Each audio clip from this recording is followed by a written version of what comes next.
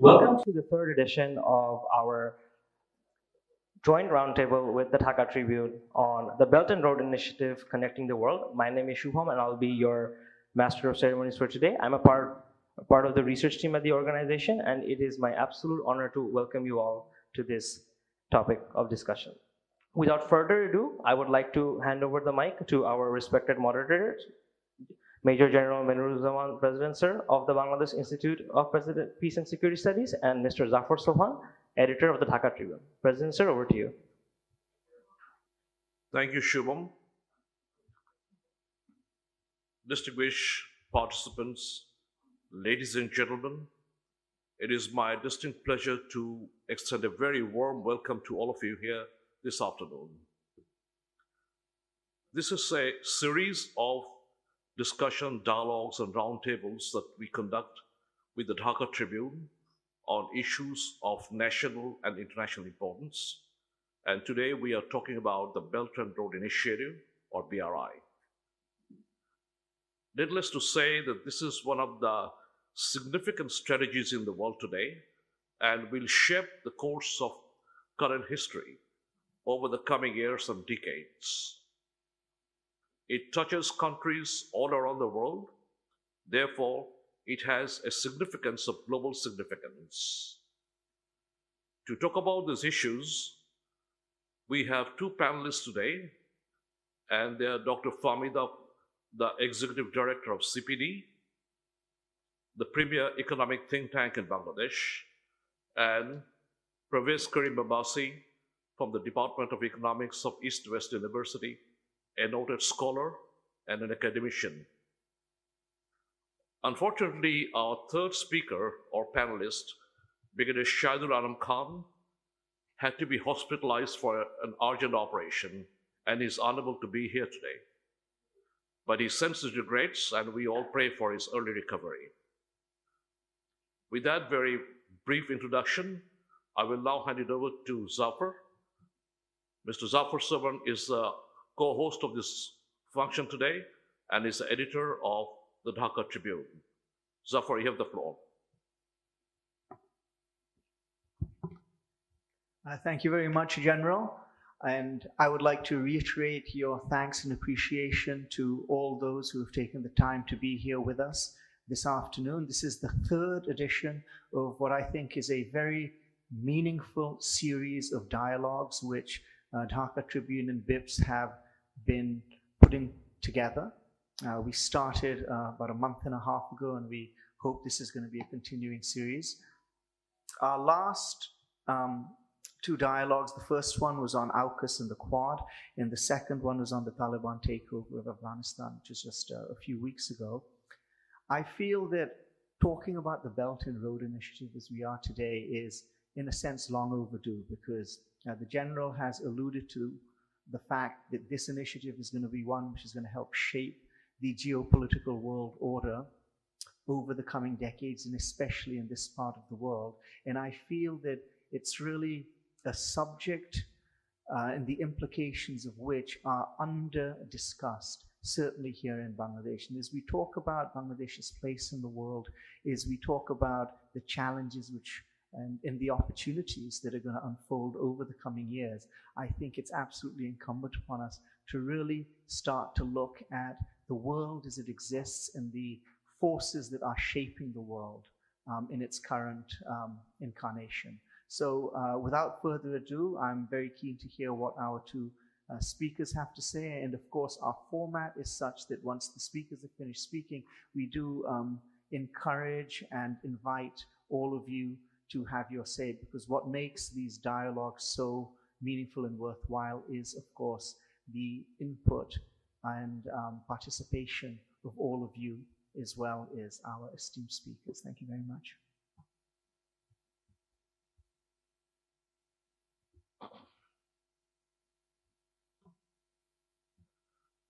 Thank you, Zafar. And before I go to our panelists, I have some brief comments to make on the subject, and perhaps introduce the subject to you to lay the ground for discussion. The Belt and Road, the concept, the Belt and Road Initiative concept, or BRI concept, was first given by President Xi Jinping during his visit to Kazakhstan in 2013.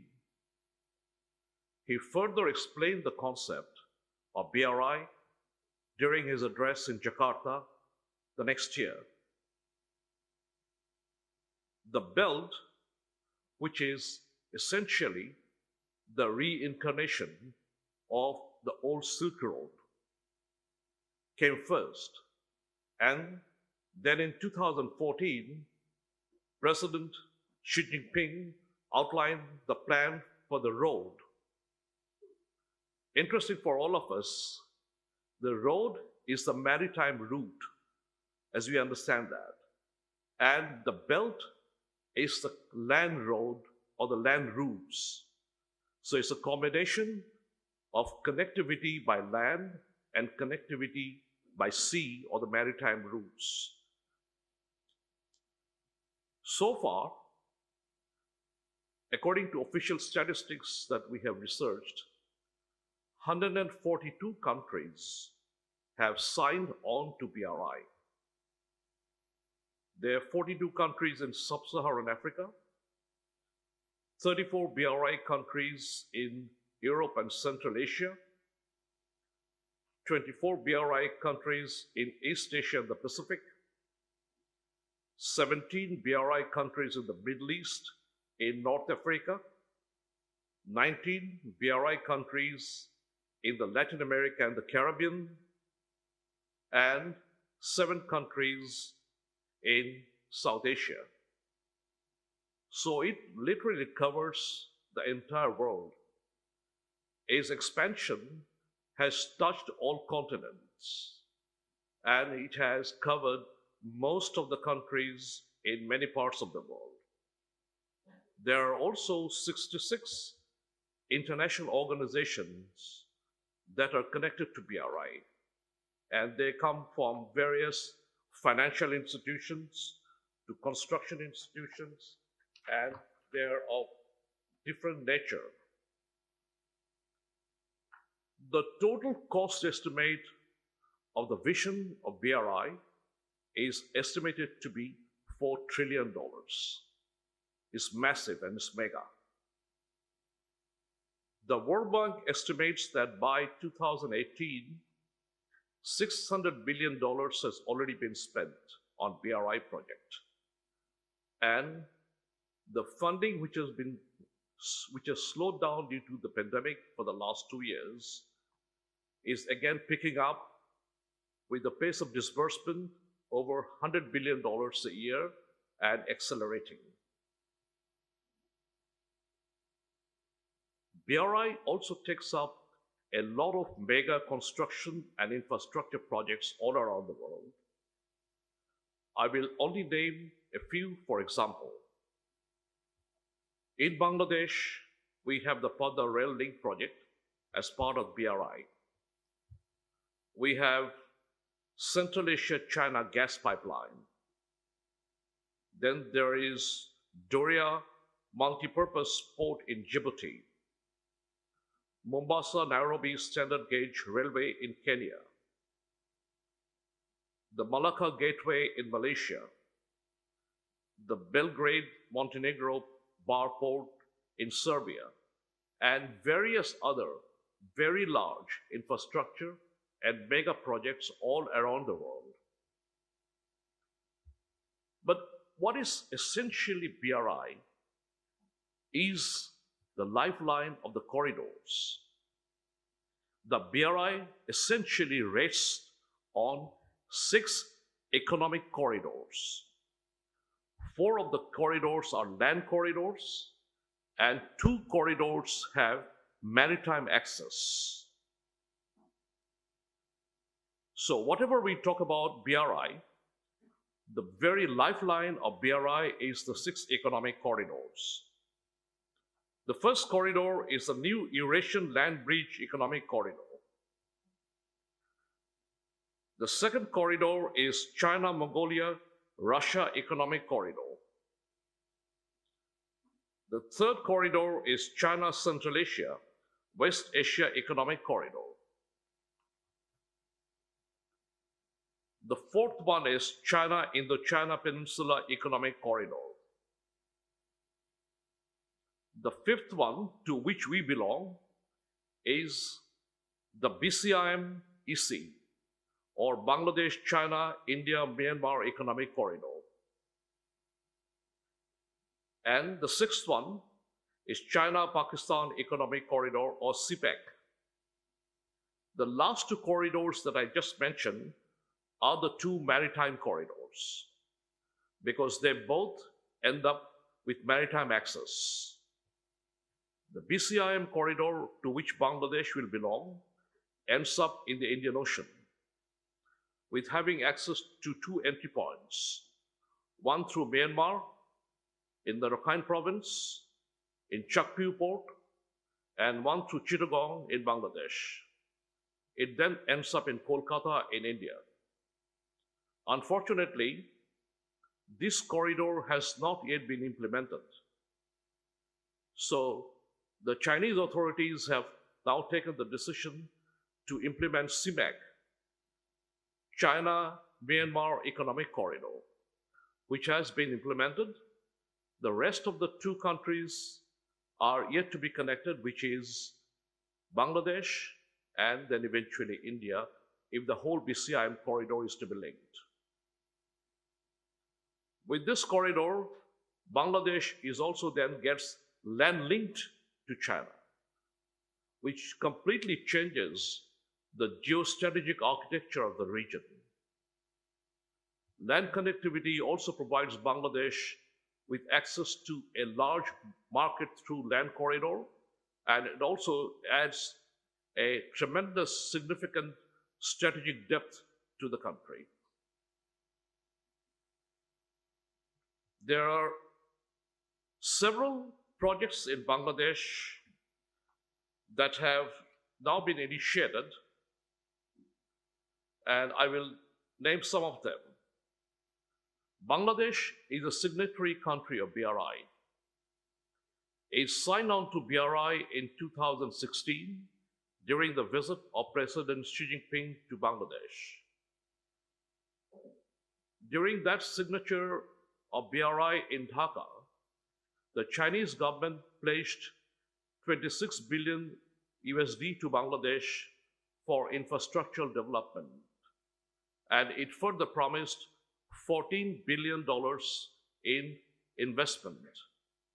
So a total package of 40 billion US dollar has now been promised or planned under the BRI project of Bangladesh as a signatory country. Some of the projects that have now been initiated in Bangladesh, costing over $12 billion, is the Pada Bridge rail link, which is worth about $4 billion. The Pyra power plant, worth about $2 billion. The digital connectivity infrastructure in Bangladesh, worth $1 billion. And the power grid network strengthening project, worth about roughly $2 billion. Besides this, there are several other initiatives that are in the pipeline and are being financed under the BRI projects. The BRI is not only about now connectivity by land and the sea routes. BRI has now expanded to other concepts and areas.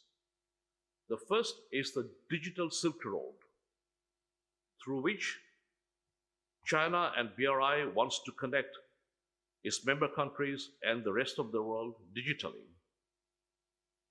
And that is also a mega concept and a mega project, which will transcend beyond physical connectivity, and it will go into virtual connectivity.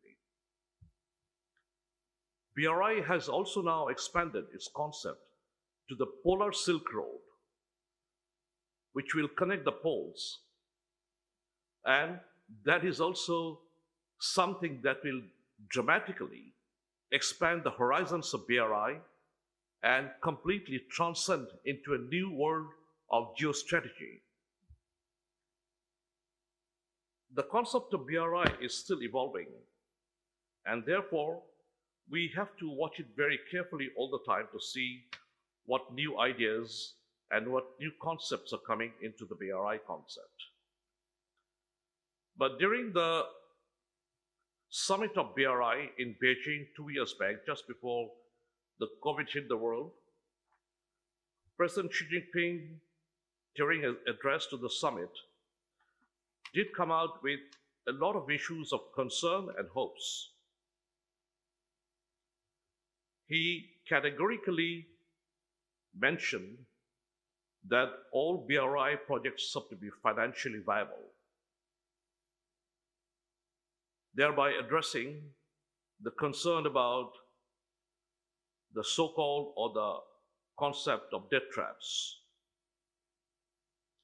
He also mentioned that all BRI projects in future needs to be environmentally sustainable, addressing the questions of all environmental concerns in BRI projects around the world. The other highlights of the summit, which laid a new direction to BRI, I will just mention a few here so that you can understand that BRI is not only about physical connectivity or virtual connectivity, it is also looking at connectivity at all other different planes and other areas of connectivity. So he talked about the Alliance of International Science Organizations of BRI, because BRI today lays a lot of importance on science and technology. He talked about Beijing Initiative for Clean Silk Road, which is essentially environmental issues. There is now a Belt and Road energy partnership because BRI also wants to bring a BRI energy grid eventually. So the partnership is growing. There is also the Belt and Road News Alliance, which is bringing together major newspapers and news portals and news agencies together under the umbrella of BRI. There is also the Belt and Road Studies Network, which is a network of leading think tanks in all BRI countries.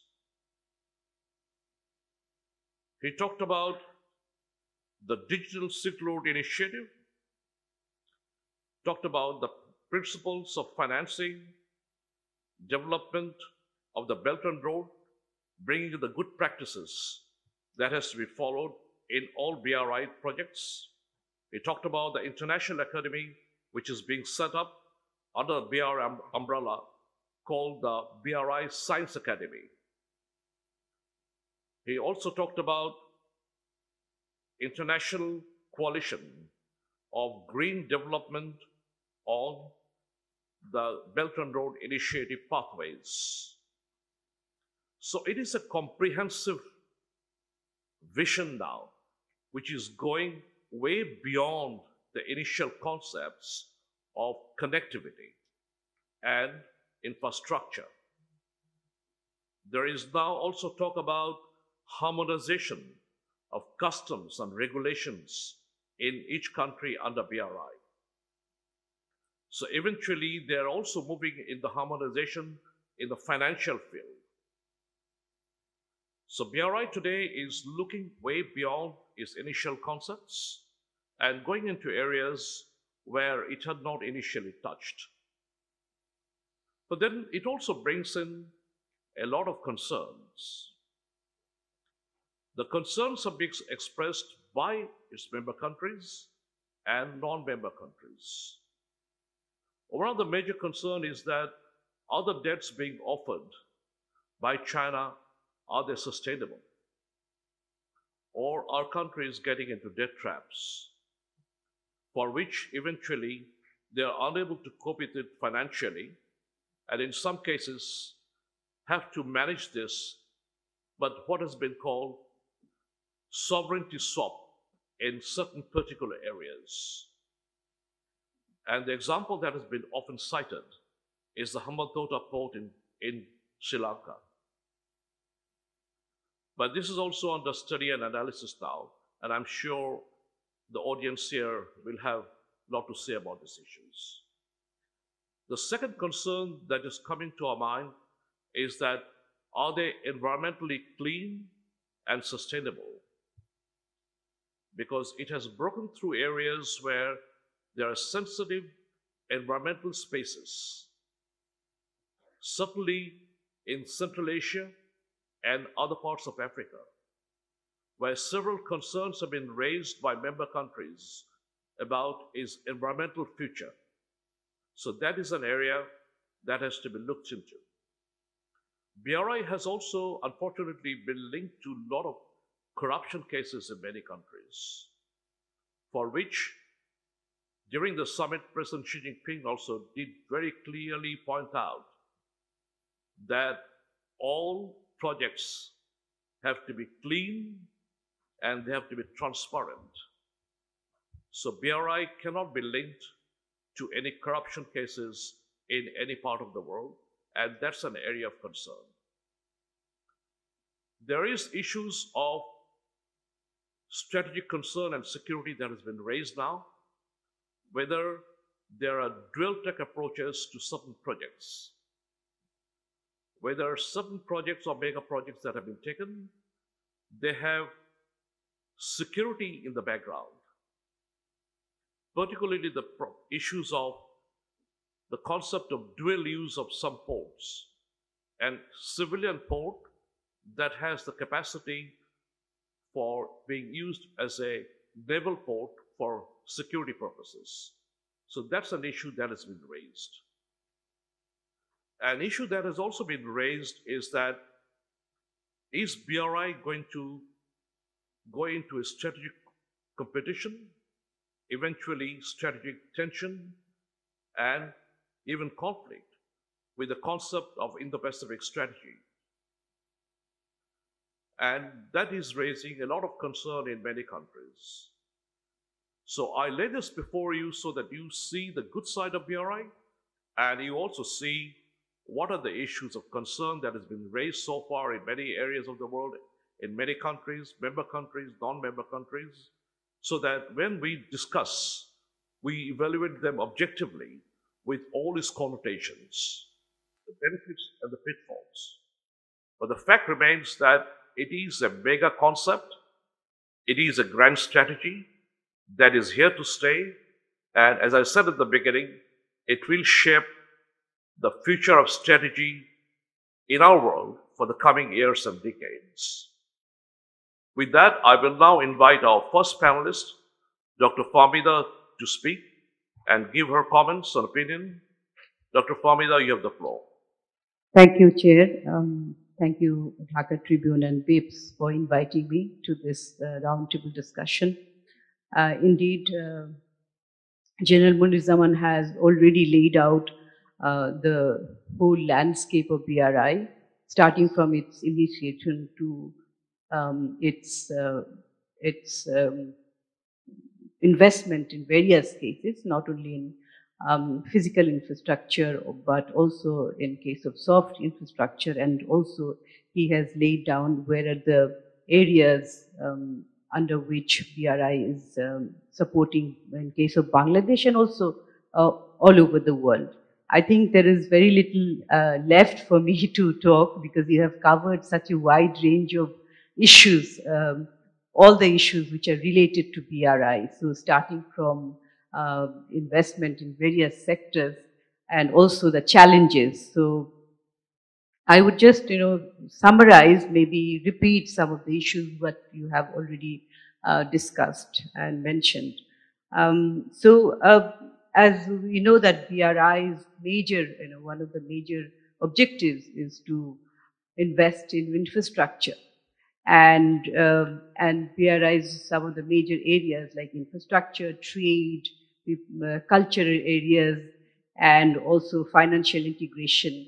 So these are very important also for Bangladesh because Bangladesh is an emerging economy. Its demand for investment is very high, And so Bangladesh is one of the signatory of one of the member countries of BRI, as we have heard from General Munirzzaman.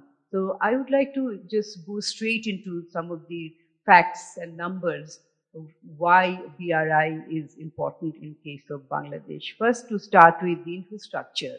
So the infrastructure gap in Bangladesh, we know that it's huge.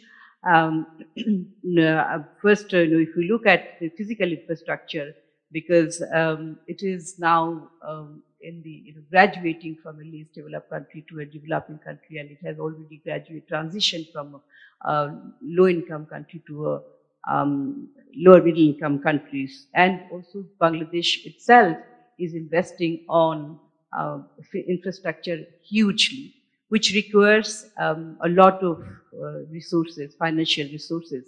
As a country develops, gradually the need for infrastructure resources goes down. But at this moment, if we look at the numbers, the difference between the infrastructure investment needs and the current trends of infrastructure investment in Bangladesh is, predicted to be, is about 1%. We always, if you look at, if we had an opportunity to show a graph, that if we look at the demand or needs and what we are getting, there's a huge gap. And in terms of sector-wise infrastructure gap, we would be able to see that when we see a sectoral decomposition of infrastructure investment, there is a huge gap in case of also the need is in case of energy and transport sector. And there are estimations that by 2040, infrastructure investment needs of the energy and transport sectors will be about 1.5%, and also it will be 1.1% for, that is 1.5% for the energy and 1% of GDP or for the transport sectors by 2040. So we will need a flow of investment resources for the coming years.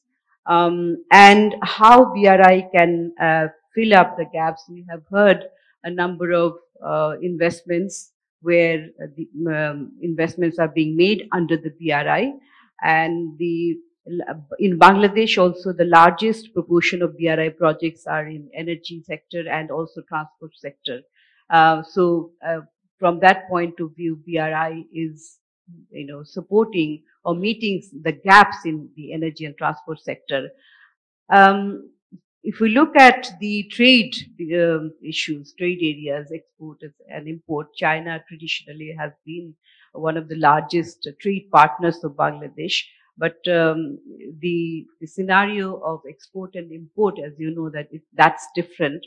Over the past 10 years, if we see that China had, in case of exports from Bangladesh to China, China had not been one of the traditional markets for Bangladeshi exports. So it was as of 2019, we don't have the latest data. China was in the 10th position in case of Bangladesh's export destination. But on the other hand, if you look at the import, so in case of import, it is the largest or the biggest import partner of Bangladesh. It has overtaken India since last 10 years or so.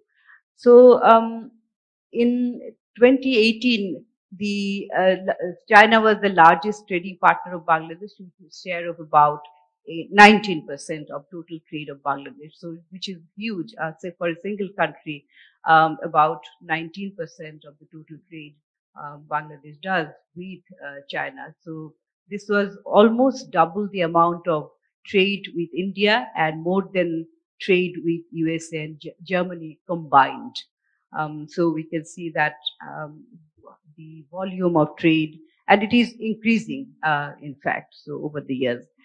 In case of investment, which is another pillar of BRI, so foreign investment, we have seen that in Bangladesh there has been a record high net foreign investment inflow in in fact, in the month of July to March in 2019. So that was driven by mainly Chinese investment.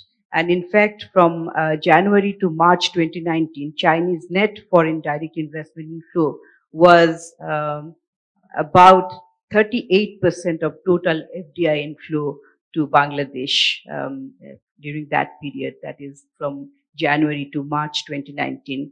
And we also have seen that financial integration has also been happening. In April 2018, Alipay, a concern of China's e-commerce and tech giant Alibaba Group, they had bought 20% stakes in BKash, which is Bangladesh's largest mobile financial service provider. In case of other Chinese investment, so China's investment in BRI projects, that has usually been in the range of $100 million to USD $1 billion. In case of the other part, that is the cultural or people-to-people connectivity or cultural aspects, which is another pillar of BRI. There has also a shift or increasing trend in terms of Chinese scholarships to Bangladeshi students, not only in Bangladesh but all over the world. There has been a jump in Chinese government scholarships offered to foreign students, and also not only taking students to China, but also language training also, and Chinese cultural centers, that those have also increased. So there are, we can see that there are efforts towards towards a comprehensive partnership, as Major General Munirzzaman has mentioned, that the partnership in this day and age, partnership cannot happen in isolation or not in a piecemeal basis. It has to be comprehensive through trade, through investment, through education. So BRI is an example of this comprehensive partnership. The concerns, of course, lot of promises are there, because this is a source of, China has become one of the important sources of support, financial support, definitely. And in this day and age, we see that the global resources are either drying or are being diverted to other priority areas. There are, wars, there are natural disasters, there are radicalism, so migration issues. So resources are being deployed to other areas which are a priority of the other traditional developed countries. So South-South cooperation has become an important source for the developing countries and also for the least developed countries.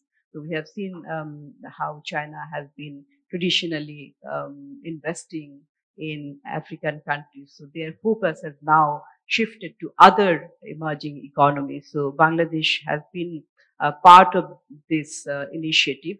But the concerns which have been raised, the debt issue, which is an issue, but there are also examples that China is now trying to reduce the burden of debt in many countries. They have, in fact, they have taken away or reduce the burden in many ways, so that the countries don't have to pay back their loans and debts. In case of Bangladesh, we are still in a comfortable situation in terms of debt GDP ratio, but caution has to be taken because the example of Sri Lanka had come up. The other issue is the environmental concerns, because we have seen that most of the investments are in energy and transport. And in case of energy, we are seeing that there are investment in coal, also investment through coal energy. So coal is the dirtiest energy, which is the important source of carbon emission. And this is not very encouraging, because we have also seen that China is one of the important sources of renewable energy. In fact, it has invested heavily on renewable energy. Already in 2017, there's investment of equivalent to 8 billion for solar goods in China. And in fact, it has, by investing higher amount in renewable energy, China has surpassed the top, top country, which is top in terms of investing in renewable energy. That is Germany. So, but it is slightly not very encouraging to see that we are having investment through coal energy. This is also not very compatible with the concept of President Xi Jinping, who has introduced the concept of ecological civilization, which actually takes care of the environmental governance issues. And also we heard about the issue of green financing system, the Green One Belt and One Road, which is a commitment of Chinese government towards the ecological security and sustainable development. So this is one of the important concerns. The other concern is also regarding the social aspect, because when there are huge infrastructures, roads and railways, that requires land claim. So many households or villages, they are to be evicted. So that is an issue, very sensitive issue, because people don't usually, even if you compensate adequately, they don't want to, move out of their homes, which are where they are rooted. So that aspect has to be also handled very carefully. The other issue has also been mentioned regarding the governance issue. In fact, the lack of open, transparent, and competitive procurement process that has been raised by many in case of many projects. And because of this practice, it can lead to poor performance of the project itself, because one doesn't really know that how much investment has been made in what components and how that investment and who participated in the tendering process, how transparent it has been. So that these are the issues which are preconditioned for an effective and successful implementation of projects. In fact, due to lack of transparency, there are financial risks and benefits. And also World Bank does this indicator, which is corruption perception index. So it has been shown that projects which are under belt and road corridor economies, so those have a bit, those have higher CPI score compared to other projects. So this is a concern, and particularly when projects are implemented in countries which are poor countries, least developed countries, even developing countries, where governance is already an issue. So when those projects are implemented in a non-transparent manner, then it creates all the more difficulties, and also the efficiency of resource utilization is under question. The issue of environmental aspects has been mentioned, and the clean silk road. So one only hopes that the promises regarding the green BRI and sustainable BRI, which have been promised at the second BRI forum, second Belt and Road Forum, there these promises have been made by Chinese authority. So to move forward, there is no denying that Bangladesh needs huge investment in many areas, including physical infrastructure and also soft infrastructure, and particularly when we are graduating and also when we are committed to implement the sustainable development goals, when we are struggling or trying to recover from the fallout of COVID-19, which had really impacted the economy and the social indicators hugely. And in fact, many of the achievements of not only Bangladesh, but many countries, that those have been reversed. So in order to bring back those, reverse then, the reversal which has happened in terms of, education, in terms of economic progress, in terms of women's empowerment, in terms of accessibility to technology. So those have to be reversed back. And in doing so, in that effort, Chinese support, China's financial support, China's knowledge support can really help for recovering the economy. And also the other aspects, the most important, I would re-emphasize once again that the environmental aspects of the investment. So it is not only China, but many developed countries are also, when they invest, even in Bangladesh, I wouldn't refer to here. This is not the forum, but they are also investing in coal energy. They are not doing away with coal energy, and this is when we have just seen the completion of COP26, when countries have committed towards net zero. China has also made commitment by 2060 it will be a carbon neutral economy. So while China goes through that journey, I think some of the experiences can also be transmitted and used in case of Bangladesh.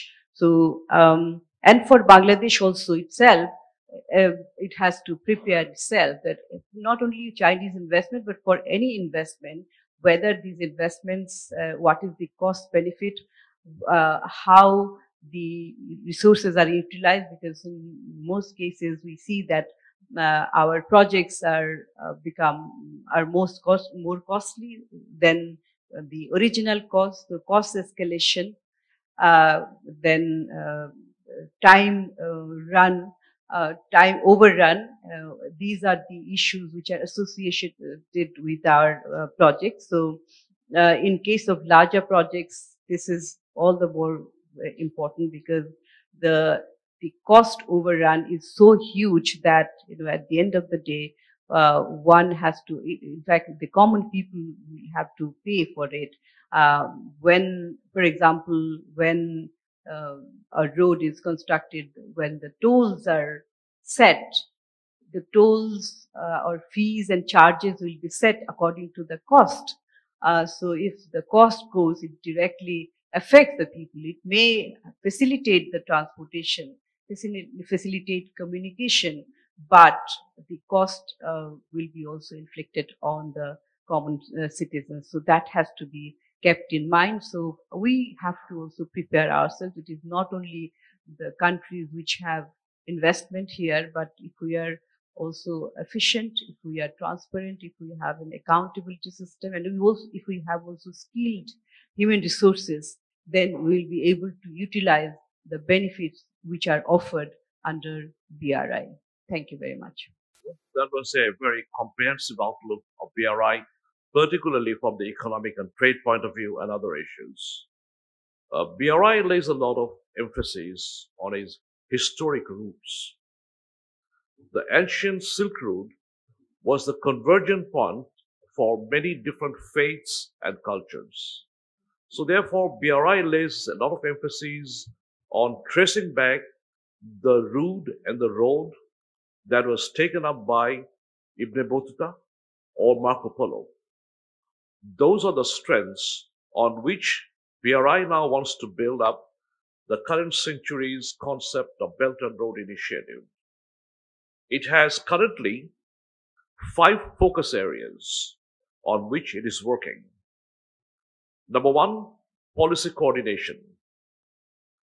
Number 2, it wants to facilitate connectivity. Number 3, it lays emphasis on unimpeded trade, seamless way of trading between countries and regions. Number 4, financial integration. And number 5, people-to-people bond or contacts. I will only briefly point out the last one. There is now a lot of emphasis in building bonds between people, between cultures, and between faiths. In the last BRI summit in 2019 in Beijing, President Xi Jinping laid out his idea of bringing back every year 10,000 members from BRI countries from innovation sectors to work with Chinese counterparts and get to know their Chinese counterparts in China. It also wants to bring in 20,000 people from political parties, think tanks, academia, and civil society organizations to come and visit China and interact with their Chinese counterparts and their Chinese colleagues. So these are ideas and avenues through which BRI will bring back together bonds between people, build collective cultures, and bring people of different faiths to work together, going back to the earlier roots. With that, I will now hand over the floor to Parvez Karim Abbasi to give his comments. Thank you very much, sir. First of all, I'd like to thank General Munir, head of BIPSS, and also Mr. Zafar Sobhan, editor Dhaka Tribune, for having me over here. Again, I believe all two discussants, my previous two discussants have covered ground comprehensively. So I would like to cover, or I'd like to shed light on issues that are less discussed, or else there would be no value in all of us sitting together. And one active disclaimer, I am under no way working in any project funded by the Chinese or the Americans, because we Bangladeshis, like most Asians, tend to see things in black and white. I'm completely gray, like a Ronin, a samurai without a master. So with that over the way, let me just give you a quick outline of how I'm going to hopefully proceed with the presentation. First of all would be the rationale, as I'd like to think about what the Chinese want from BRI. Number two would be some pertinent facts of BRI post-COVID. Number three would be, and this would be the part where many people would interest would perk up, exploring the debt dynamics on a global scale. And number four would be looking into security issues and new challenges. Number five would be some tech-related issues also related with BRI. Number six would be alternate responses by the United States of America and European Union. And number seven would be basically what could be the way forward for BRI in the near future, according to me. Again, just early days. Now, if you talk about BRI, and if you look into the Mandarin, and apologies to my Mandarin-speaking friends, it's known as Yi Dai Yi Lu, one belt, one road. And again, it emanates from the concept of Tianjia, that is all under one heaven. And that's why China is middle kingdom, that everything should converge with China at the center. It's a cultural, social, political, and historical mindset that has transmitted China's way of thinking and interacting with the rest of the world. But this is where I think, and this is my personal contribution, is if you want to understand BRI, you have to think about China's most famous landmark, the Great Wall of China. Actually, there have been several Great Walls of China, but whenever China feels that it's under aggression, it tries to build up a physical, virtual foundation, which gives it a sense of security. So just like the Great Wall was there to protect itself against the Hunnish or again other nomadic raiders, the Mongols, it is again with the, if you can think about BRI minus the bricks, it's in terms of physical terms, yes, roads, bridges, highways. In terms of finance, it is again, as already pointed out by General Munir and Dr. Fahmida Khatun, is again, this is about fintech, blockchain technology. It's about, again, digital currency, electronic payments. It's about, again, health Silk Route. It's about, again, geospatial Silk Routes. So again, multiple Silk Routes are over there. But countries are being firmly brought under a Sinocentric world order, an alternate world order. And this is where the credit of the Chinese comes in. Because what have they done? They've married geopolitics with geoeconomics. The concept of a strategic trade and considered a strategic state that has merged to bring BRI into such a potent force, for better or for worse. That's the first thing that we need to go forward. And number two is, why did it come about? We always discuss about this, that the Chinese had need of basically shipping off their spare dollar or foreign exchange reserves, spare capital.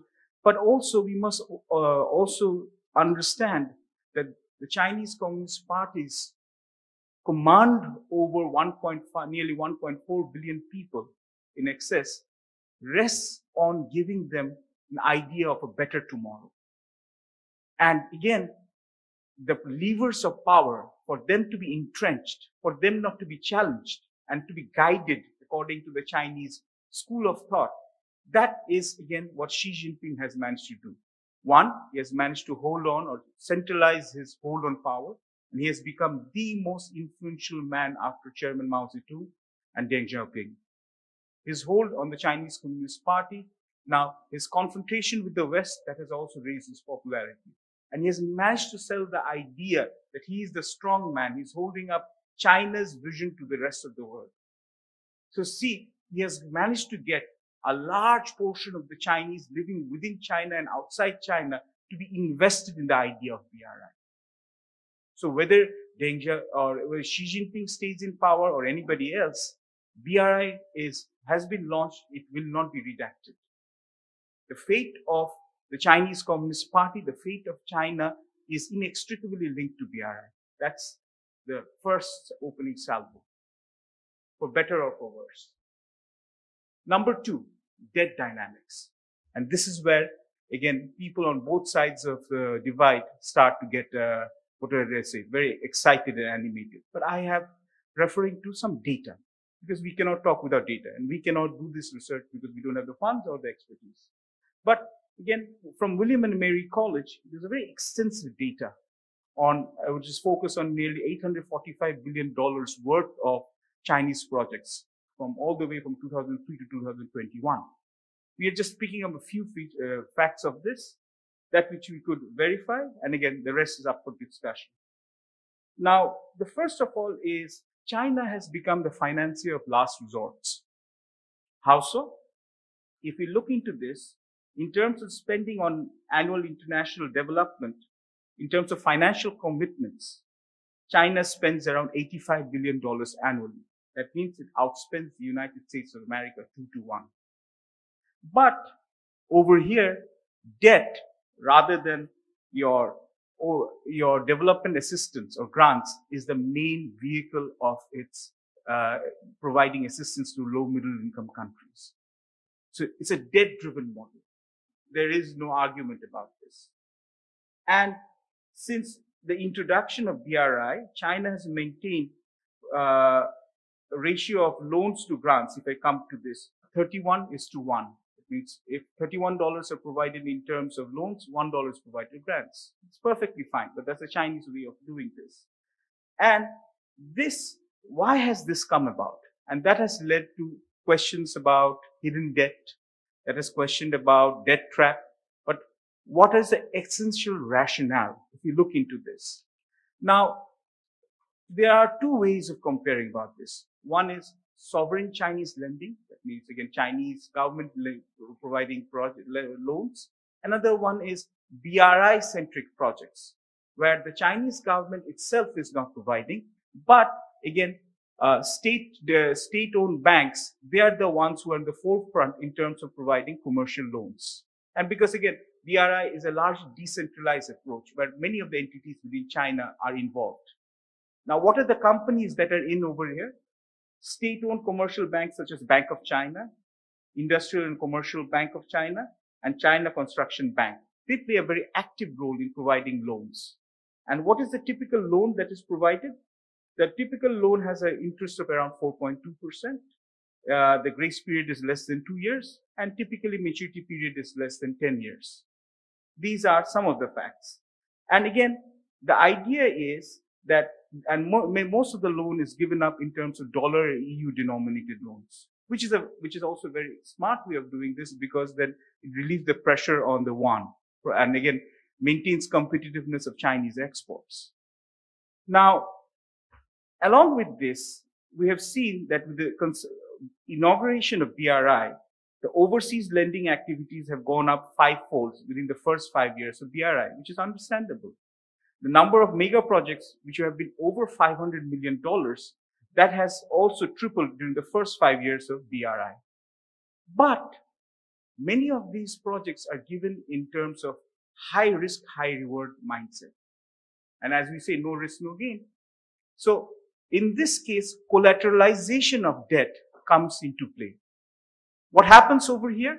That often, in order to recover debts, in order to basically cover fiduciary obligations, what happens is future export receipts are often collateralized. And this is the part which leads to a lot of controversy. But again, for Chinese companies who are investing abroad, they need sure returns of their money. So, and again, this is the point where the scope of disagreement starts to take place. The Chinese way of doing business is different from the Western way of doing business. This is a fundamental fact. And the Chinese make no bones about this. And because, as we pointed out to Professor Fahmida Khatun, there's a huge infrastructural demand all around the world. So as a result, countries are willing to take the risk. But once you take the risk, unfortunately, if your internal macroeconomic management is not sound, then those Chinese loans that you are taking in, often they become onerous or they become excessive in terms of burden. And that is what has happened. That is what has transpired. Now, in this case, if you look into this, state-owned companies, now their lending has gone up by 70% post-BRI. And they're the ones who are in the driving seat. Now, that has positive results because you can mobilize a lot of resources, but that has negative results. What are the negative implications of this, or adverse implications? At least 42 countries around the world have public debt exposure of the Chinese, which is greater than 10% of the GDP. Well, it's not the fault of the Chinese. Those countries should have thought better once they're taken the loan. Number two is the underreported debts. Those amount to $385 billion. Because if a country is giving loan to another country, that is what is reported by World Bank. But when, again, let's say loans are being provided to state-owned companies, to state-owned banks, to special purpose joint vehicles, now for cooperation, now, when those loans are given, those are underreported. Now, that also in itself isn't bad. But the question is there adequate transparency and accountability? And that is coming to the fore. What are the problems that we have had in recent times? Now, at least 35% of BRI infrastructure projects have faced major implementation problems. Why? Because of corruption scandals in the host countries, because of labor violation rights, because of environmental hazards, and because of public protests. But it's not because of, but if you compare it to the Chinese government's infrastructure investments, the amount of problem faced by them is only 21%. That means BRI, because of its scope, because of the fact that it brings in divergent actors, means it's more complicated to manage. That's number one. And in terms of BRI funded projects, it takes around, on average, 1,047 days to complete. Chinese government funded infrastructure projects takes around 771 days. So there is a wide difference because multiple actors are involved over here. This is one thing that we need to understand about BRI. And in terms of project suspension, between 2013 and 2021, over $11.5 billion worth of project has been cancelled in Malaysia, 1.5 billion in Kazakhstan, and again, nearly 1 billion in Bolivia. Again, that doesn't sound the death knell of BRI because that means it's an organic project. BRI from infancy, it has now grown into adolescence. So what we say that growing blues, it is encountering with this. So it is adopting, it is evolving. Now, as a result, what has happened over here is that, yes, even the Chinese leadership has realized, as mentioned by General Munirzzaman, that there's a need for reducing corruption. There's a need for increasing accountability. There's a need for coming up with transparent procurement standards. How much it will be implemented with the post-COVID effects, that remains to be seen. Last one. Okay. Let me just now go on to the security angles. And we can, again, I can come up with other issues later on. Another thing is that as the Chinese investment has expanded, it has also faced security problems. 84% of Chinese investments take place in countries with medium to high risk. And as a result, we have seen this unique emergence of Chinese private security companies, which are providing protection in Kazakhstan, Kyrgyzstan, Democratic Republic of Congo, Ethiopia, Somaliland. In Africa, there's at least 1 million Chinese migrant workers. You have at least 2,000 state-owned companies operating over there, generating $40 billion of infrastructure investment. And at least 350 activities, high security risk attacks against Chinese nationals have come in. But the one thing that is of worry is this: many of these, the private security companies, by definition, they are owned by the state, or at least 51% of state owned capital.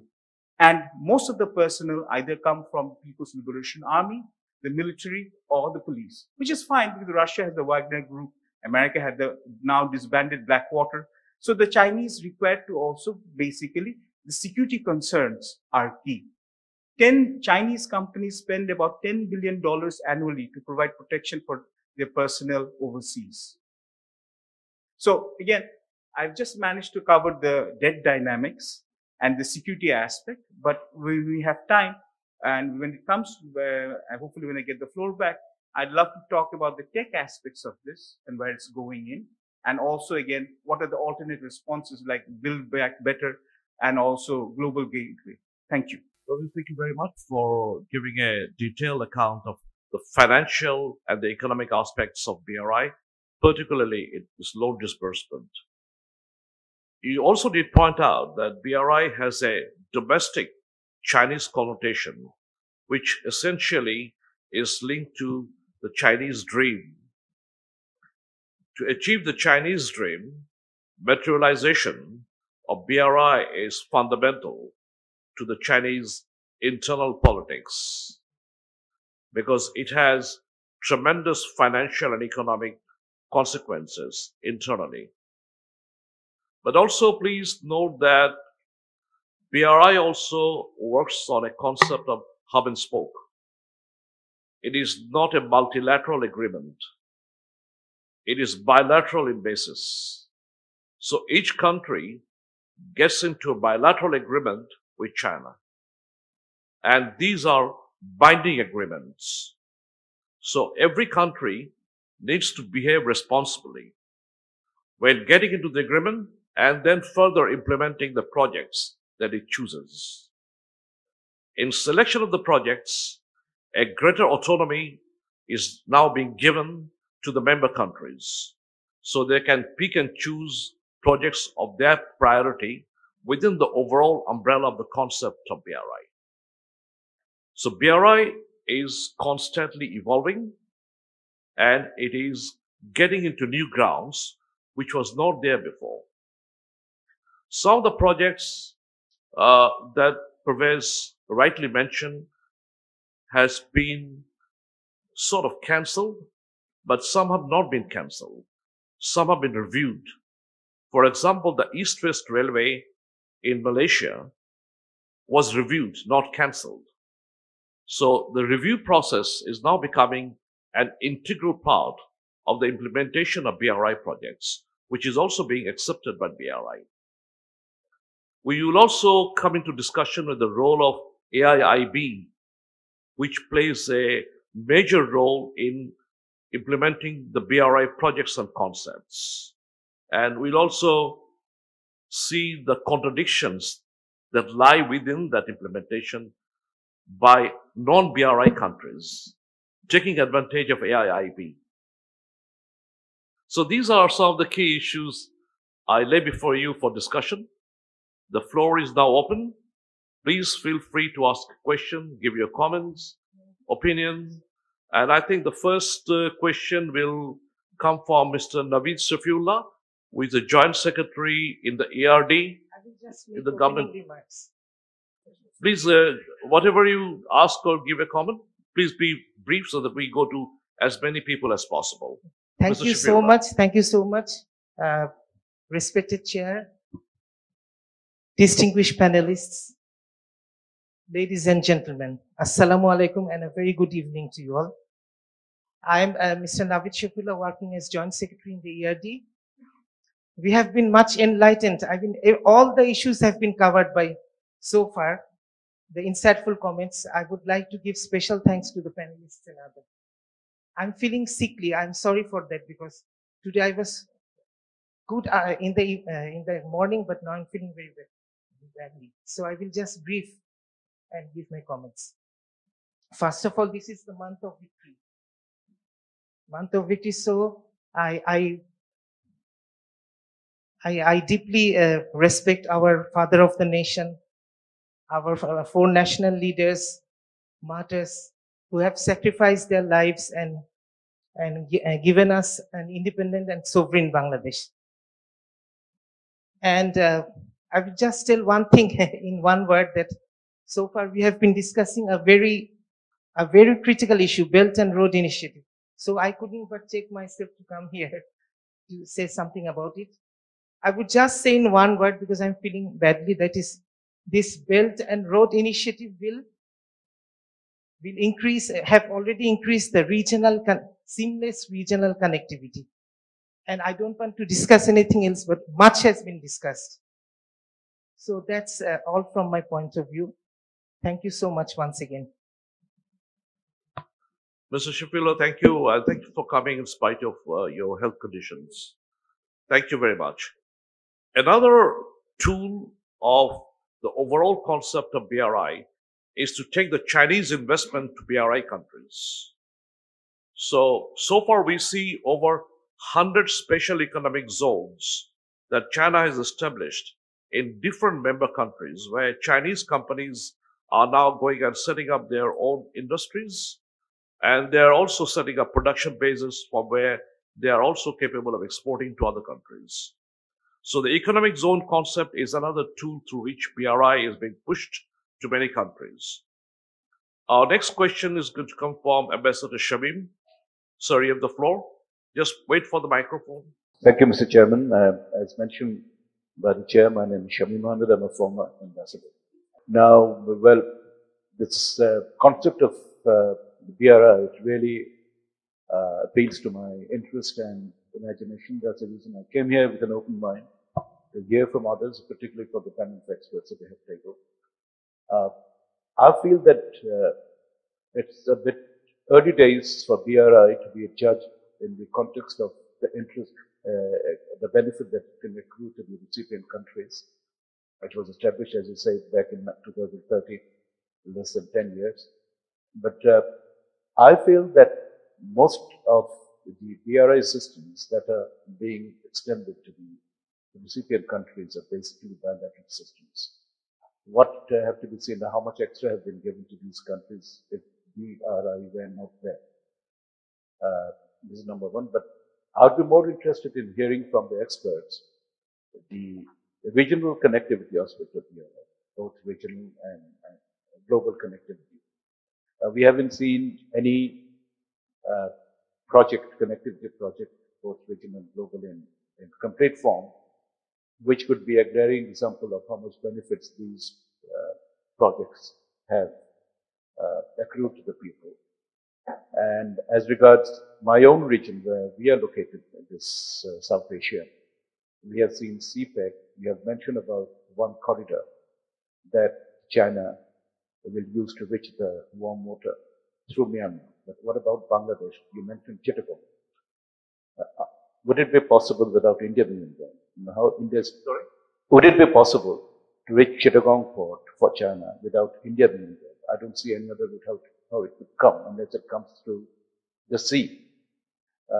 So I think India factor is there. Unless India joins that corridor, what is the future of that project? And also, I would like to hear from the experts. We haven't really brought up here the issue of Quad. Possibly there, I mean, do you see that this two concepts could be in some kind of conflicts as regards putting both the concepts in place? The Quad being more in terms of maybe some kind of military cooperation, and BRI being a vehicle of economic cooperation. Thank you. Thank you, Ambassador. The next question. Thank you. I'm Lalipur Yasmin, Professor at the Department of International Relations, University of Dhaka. This has been an excellent organization of materials by both Fahmida and Mr. Parvez. My actually sort of question would be question or kind of observation is that as I think Parvez pointed out and Munirzzaman sir also pointed out that how BRI is at the heart of China's socio-cultural, historical and political sort of imagination.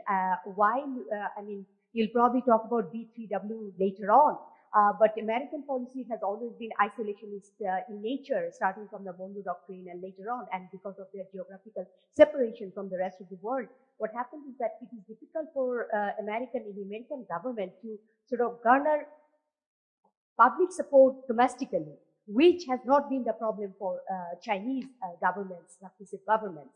Also, you know, with the 2022 and 2024 elections coming up in America, the future of B3W will largely depend on that.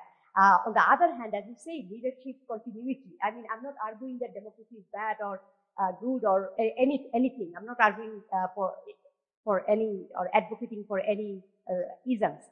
But there is a leadership continuity in the case of China, which actually makes BRI more sustainable. And for countries like Sri Lanka, countries like Bangladesh, when we needed money, there was no World Bank, no IMF coming. I remember in 2016 when President Xi Jinping was to visit Bangladesh, I was asked that why are you signing this project? These have, you know, much higher interest rates. But if you look at the latest reports, one was published in the Diplomat. The rate is 1.23 for majority of the projects, the interest rate.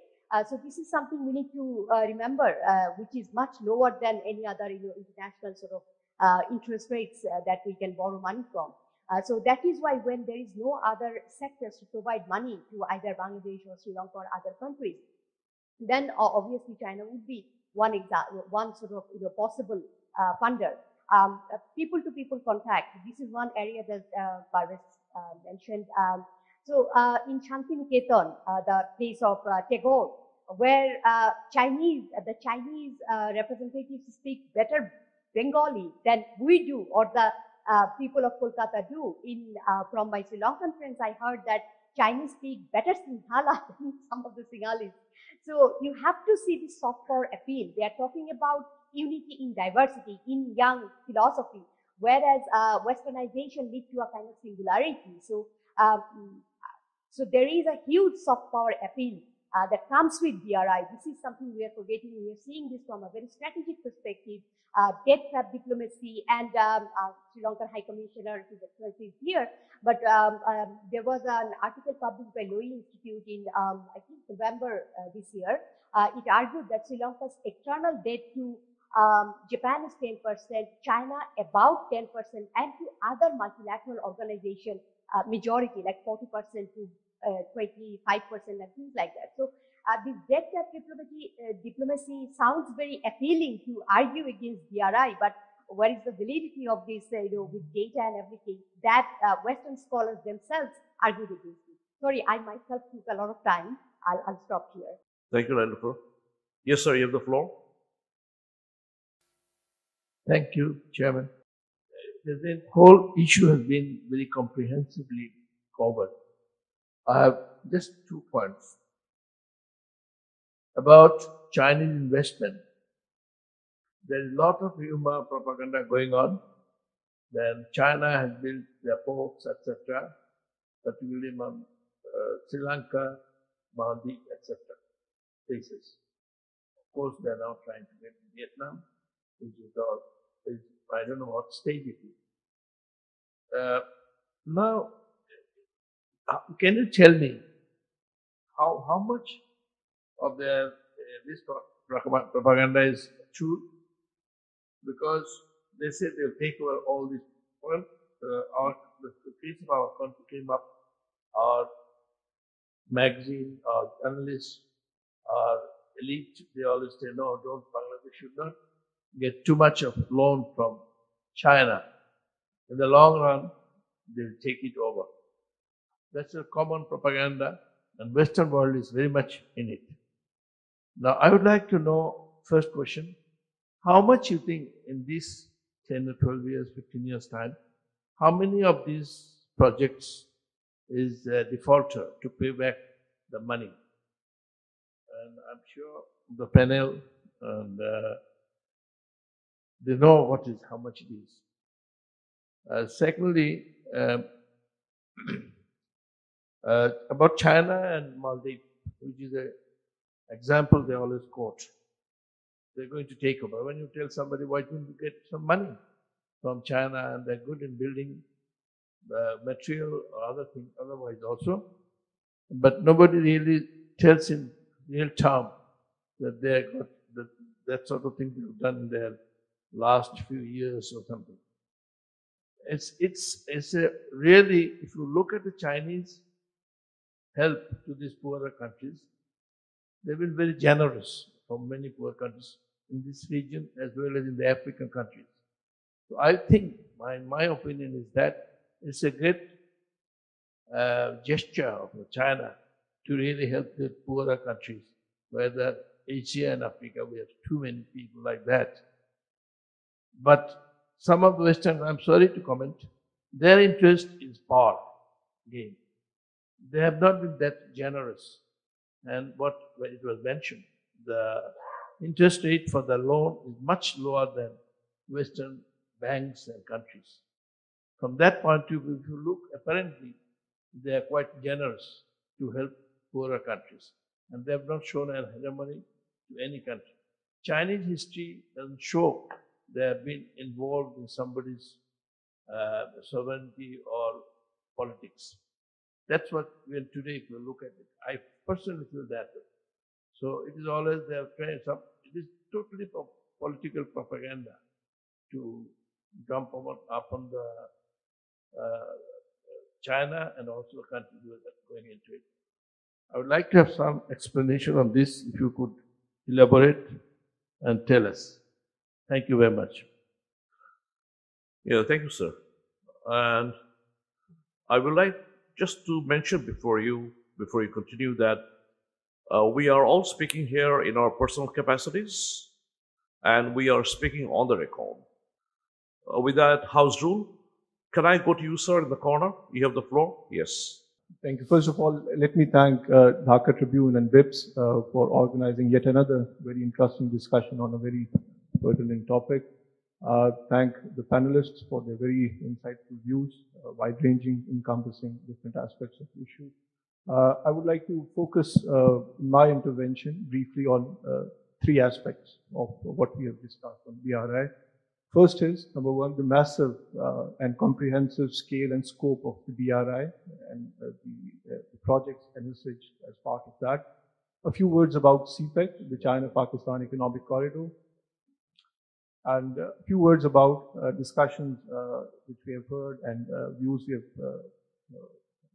heard about the perceived concerns about debt sustainability and the possible use of projects and as part of the BRI to attain geopolitical objectives. So, as General Saab, you rightly pointed out, more than 140 countries have signed up to the BRI initiative. Recently, the Asia-Pacific Conference of the BRI summit was held in June 2021. That was held in a virtual format. SCAP and other regional countries were part of that. And it was attended by over 30 parties, including foreign and economic ministers of partner countries and representatives of the UN, as well as other international organizations. So it's essentially, I mean, with growing time, it essentially reflects the desire among developing countries to emulate the successful model of China's economic development and the recognition that it can provide a path towards sustainable development, a greater prosperity, and a regional peace and stability. There is also regional consensus that BRI offers the opportunity for regional countries to not only learn from what the development models have laid for China and other countries, but in fact to leapfrog to the 21st century economy. Several European countries, like you pointed out, have formed a group with China to be part of the BRI initiative. In fact, Italy was one of the first G7 countries to officially join the BRI. Now coming over to CPEC. CPEC was conceived in 2013 as a flagship and pilot project of the BRI initiative. The primary objective was to connect China's western province of Xinjiang to Pakistan's deep sea port of Gwadar through a network of energy, connectivity and infrastructure projects and through investment. So CPEC now, as it stands, it offers the opportunity to connect the country, the deep sea port and China's western province to Central Asia through Afghanistan. And in that context, I think it offers a very, very useful opportunity to the international community and the regional countries to stabilize Afghanistan and to ensure its peace and prosperity in the longer term. As of now, of the $1 trillion which were allocated by China as part of the BRI projects, over $70 billion were envisaged for the CPEC. Thus far, the CPEC projects have created over 75,000 job opportunities in Pakistan and have generated direct investment of over $25 billion. So it's very interesting to note, even at the height of pandemic, not a single Pakistani worker associated with the BRI projects was laid off, nor a single Chinese worker, expat worker working on BRI projects was withdrawn from Pakistan. That's a very interesting fact. So existing projects have contributed to Pakistan's economic recovery, while major CPEC projects are proceeding smoothly towards the commissioning phase. Now, finally, a few words about what we have heard about debt sustainability, the so-called debt trap, and the geopolitical objectives of this entire initiative. So I could not help but notice that the entire discussion has been framed in a context that you can't separate the geopolitical objectives, the so-called these motives, from the economic factors, which are the primary driving factors behind the BRI project. And in case, I think it was also mentioned by General Saab, that it's somehow it comes out as a competition to the Indo-Pacific strategy, as I understood.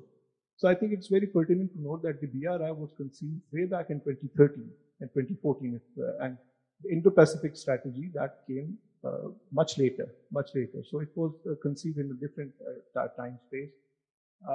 And there is increasing research which points to a very limited evidence of China using its so-called debt trap diplomacy to gain geopolitical influence.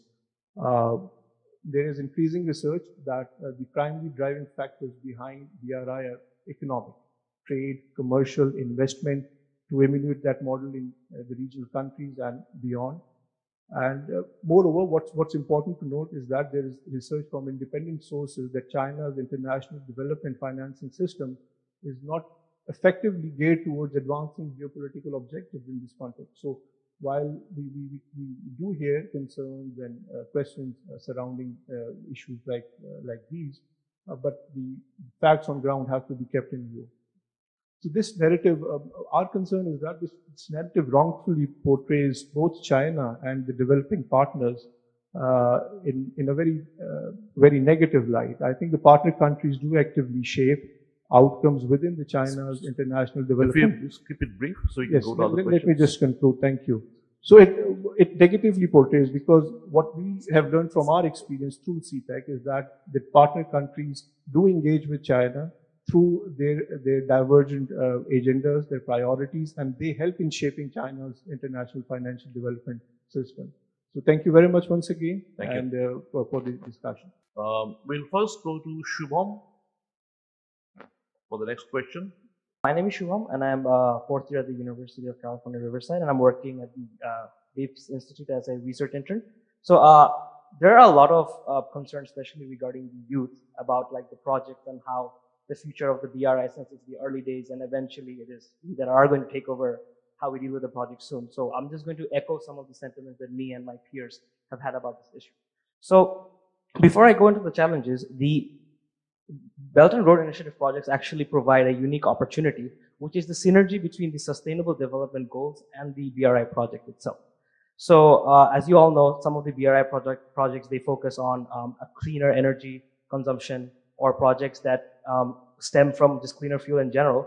So these are the SDGs that it can tackle. But the concern that we have is with particular of SDG 16, which is peace, justice, and strong institutions, because sometimes the sustenance of these SDG projects come through non-inclusive practices. So my question would be, the first question is, do you think in the capacity, Ms. Parvez sir and Fahmida ma'am, do you think as your seasoned economists, do you think these projects would be able to synergize with SDG 16 goal particularly? The second question that I have is going to actually kind of talk about the dichotomy of the benefits and the setbacks of the BRI. So as you know, a lot of the huge narrative that exists is that Chinese state-owned enterprises can sometimes afford to bleed money to sustain their projects, which oftentimes their, let's say, Western or North American counterparts cannot do. So there's this idea that there's an unfair competition being held in terms of these project investments in the nations that the BRI projects are in. So then you also have the tendency, which kind of compounds on the issue, to brush aside these challenges and just focus on the benefits. So you have these negative aspects, and the dichotomy that I present is, even though it's early days, you have all these big institutes coming up with research. For example, the Carnegie Endowment for International Peace, they have come up with a very comprehensive assessment of the narrative of whether the BRI actually engages in debt traps. And surprisingly, they've assessed that, especially in countries such as South Asia, they've assessed that no, the debt trap is essentially not the main reason for these countries' mismanagement. Even if we talk about the Hamando report in Sri Lanka, they've actually tagged the states, let's say, lower capacity to manage their national debt, as opposed to the struggles of the BRI. So these are the questions that I would like to present to the speakers. Thank you very much. Okay, the next question, Bruce, you have the floor.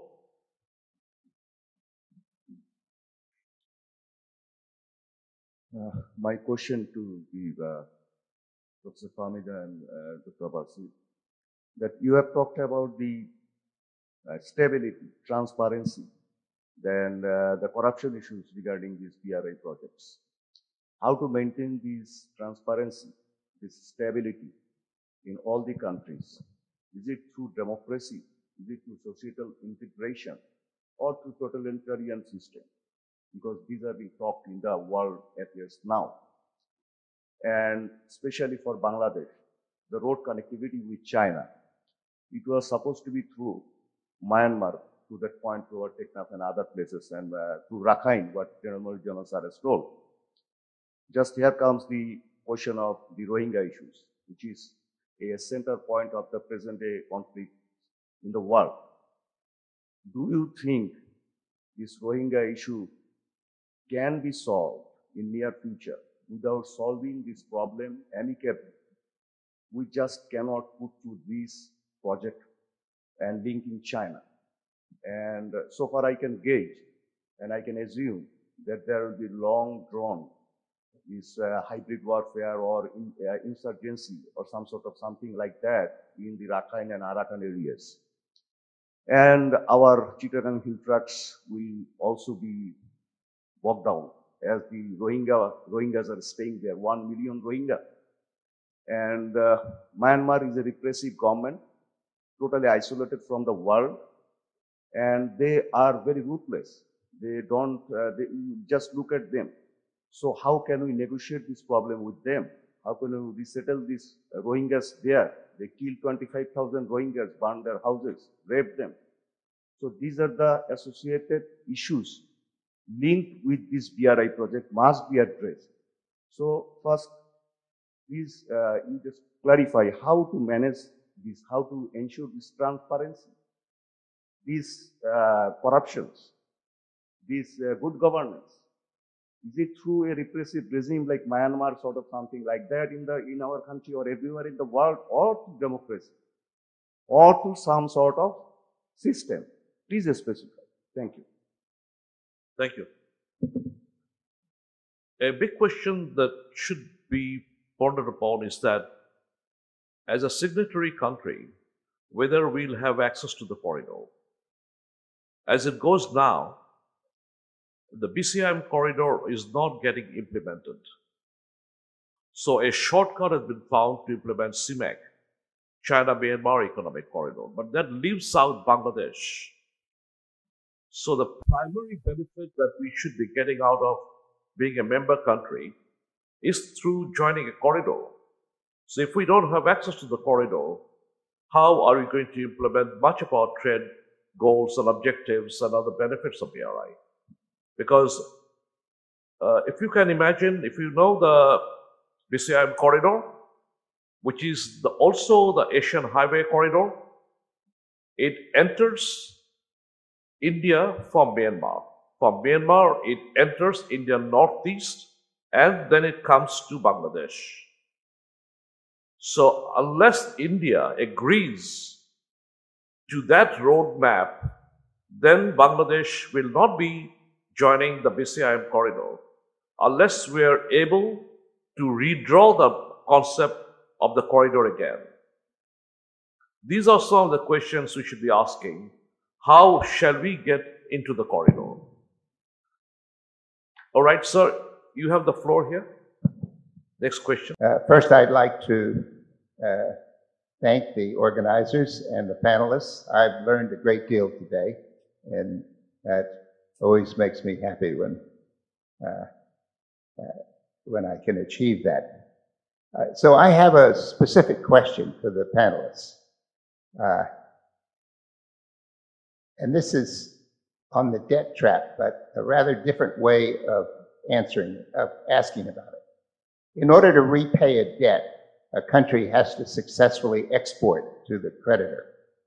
The size of the loans involved here is running up towards the trillions of dollars, which means that either China has to reverse what has been its historical economic policy, which is to run a large current account surplus, or the countries like Germany, the United States, will have to take the exports from the countries that have borrowed under the BRI, and that surplus that is earned by Bangladesh, India, and so forth, will have to be used to repay the Chinese loans. I would like to hear some clarification from the panelists to what they think might happen here. Thank you. Any other questions? Dr. Nadia, please. Yeah. Thank you, everybody.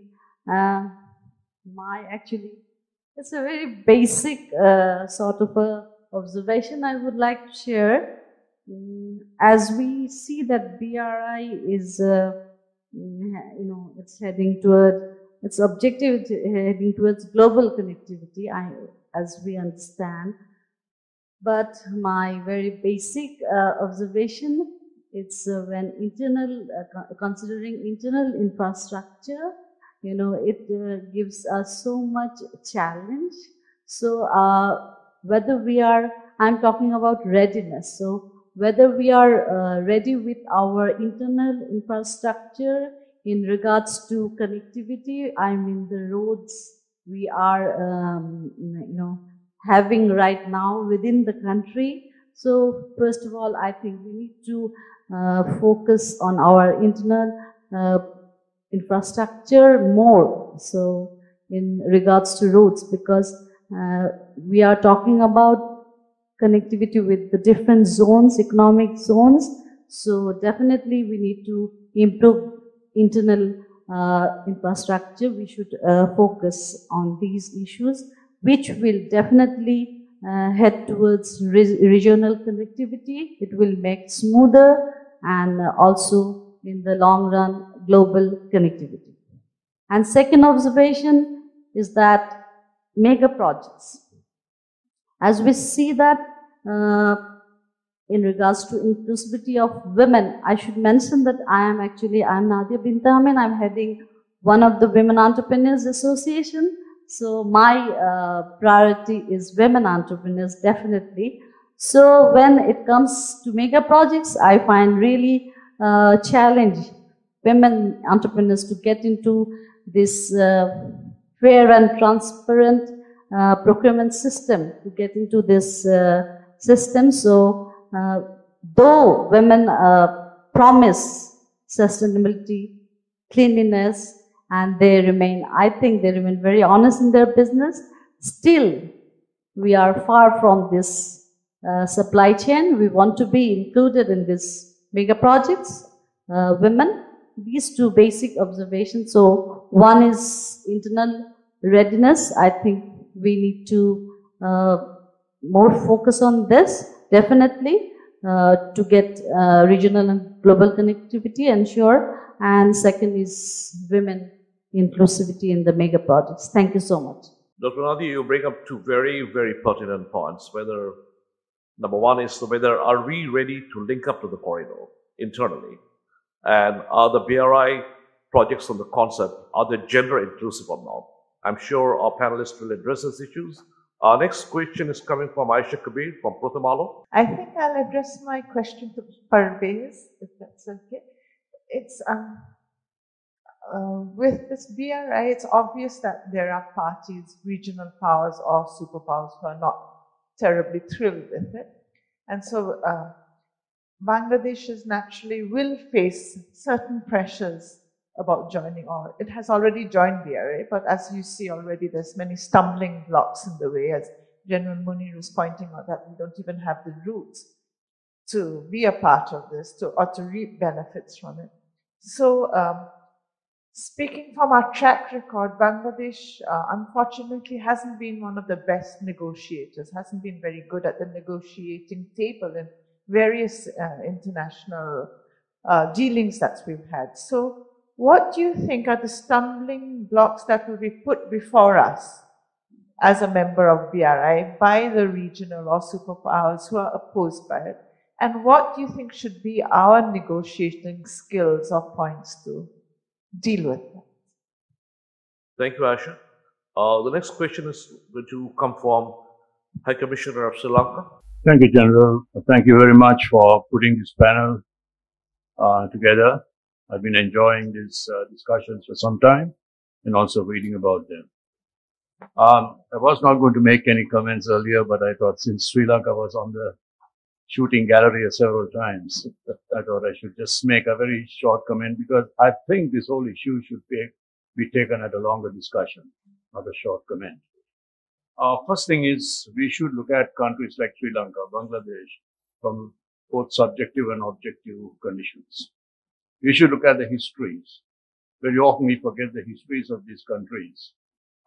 We tend to take a very short memory, what you call, lane on these situations, and often this is also clouded by the kind of propaganda and also the benchmark that being created by the West.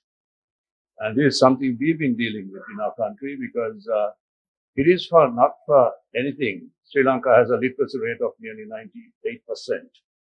We had free education, even still free education is on. We still have almost what you call free transportation, free medical service. Now these things are done with what you call the people's welfare. And this was always objected to by more affluent countries about welfare states. That's one. Number two is, just like Bangladesh, we underwent so many hardships what a lot of people don't realize. We underwent, apart from 400 years of colonialism, which ripped the country apart and left the country almost scattered. Then we went through a 30-year war of terrorism.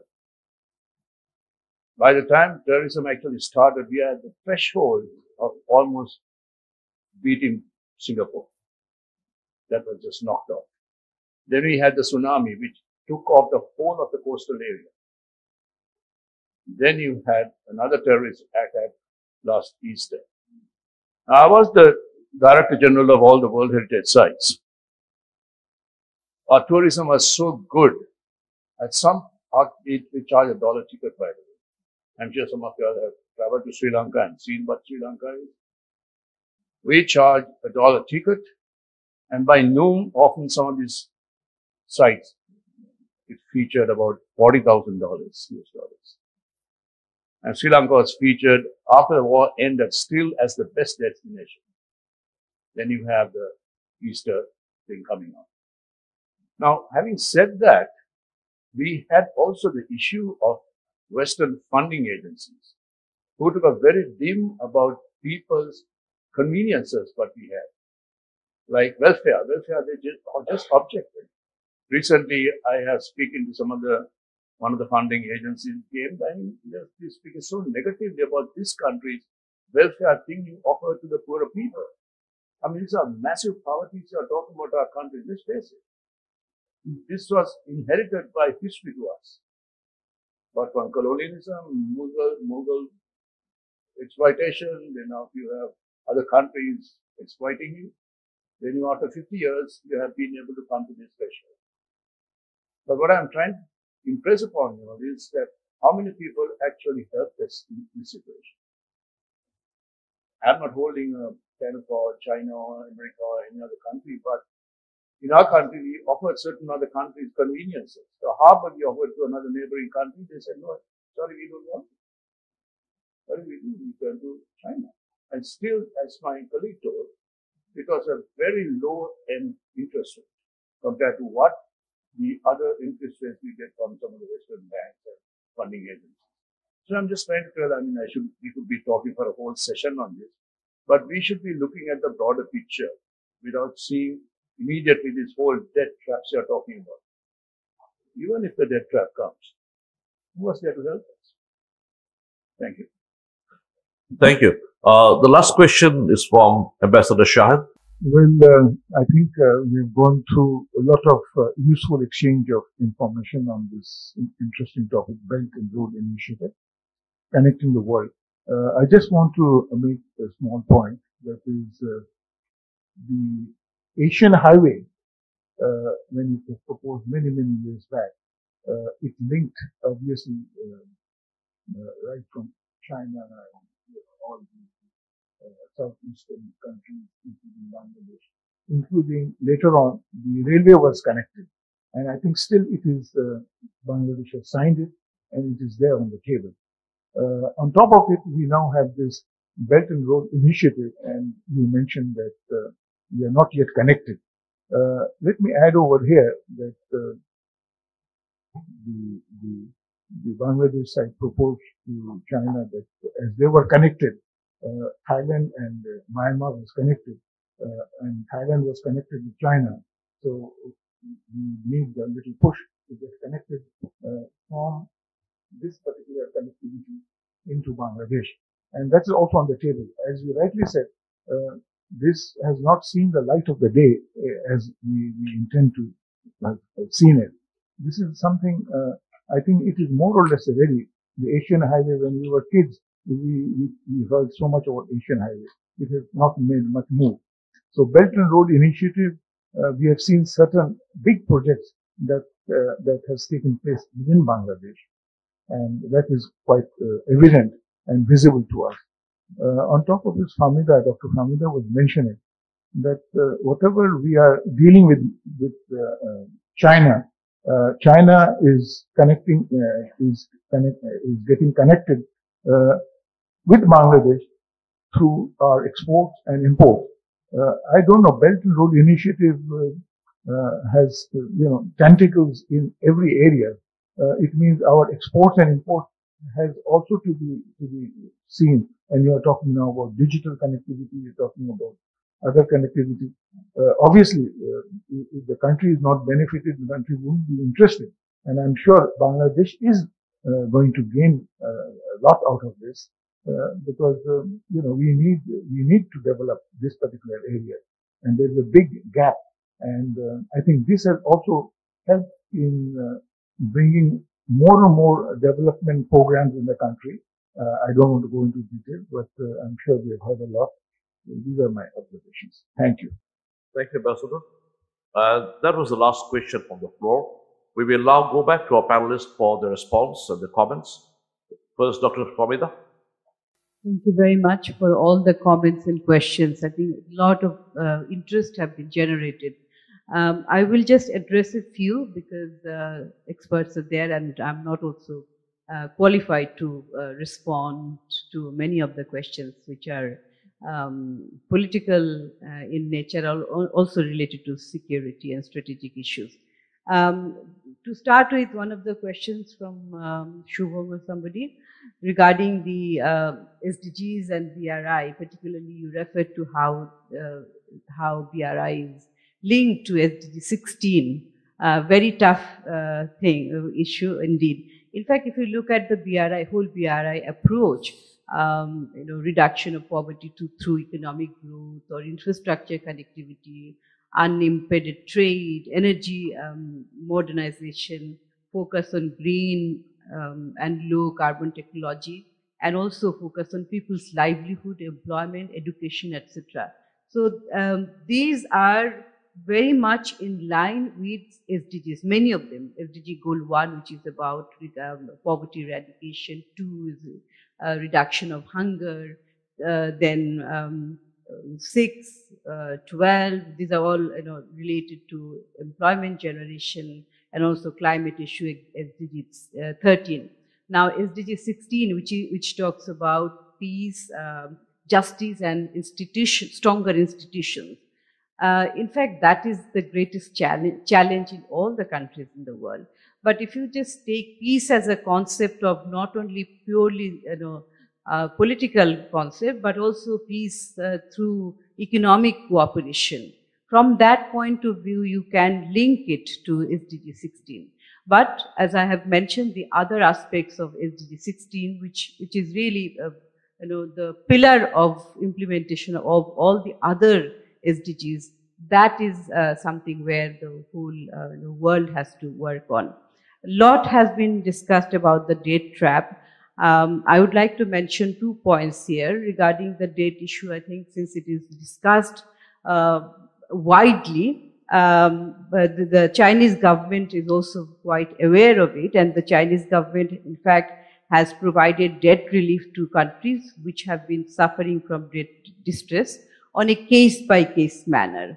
And there are several examples how China has approached debt issues in various countries. And according to International Monetary Fund, IMF, China was a creditor to 31 of the 36 HIPC countries, highly indebted poor countries. And it provided relief at least to 28 of them, including 100% forgiveness for several countries. For example, in case of Burundi, Afghanistan, Guinea.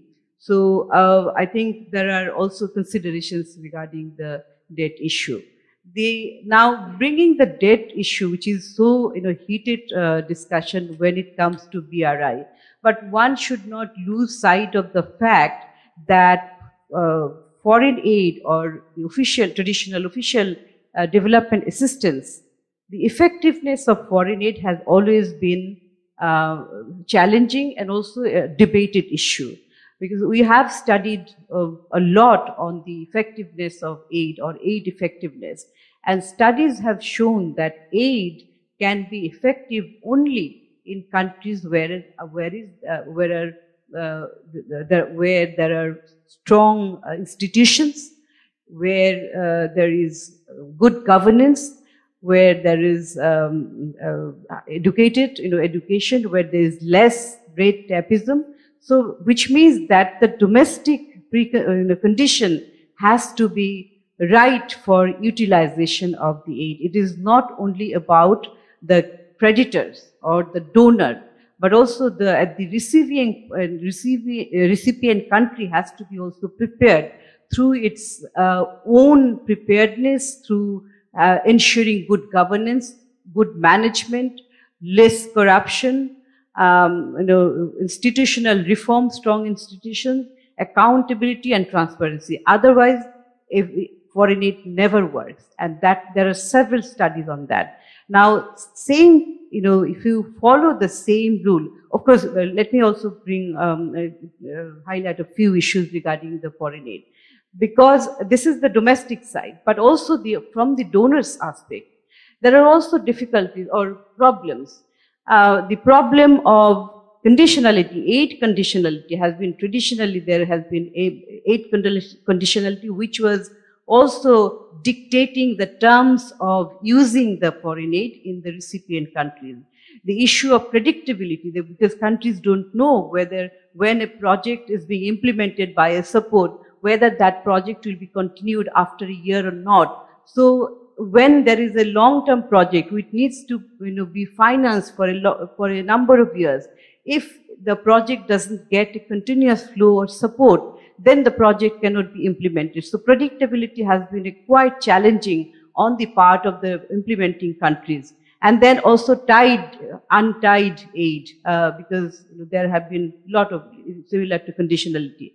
And because of these, effective utilization of aid has been also difficult for the countries. And realizing that these challenges or these issues which are not very conducive for the implementing countries, as you remember that in 2005 there has been this declaration, Paris Declaration on aid effectiveness. So this Paris Declaration on aid effectiveness set forth a number of issues to facilitate the utilization of foreign aid in a better way.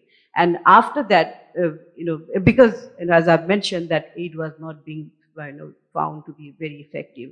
So after that, now it is being monitored whether countries, the donor countries, are following, how much donor countries are aligning their own agenda with the recipient country's agenda, whether there is harmonization among many donors, because it has been also experienced that many donors are supporting or financing one single project, a pet project, so which is a sheer waste of money. So what I'm trying to say that the difficulties or the limitations of aid has always been there.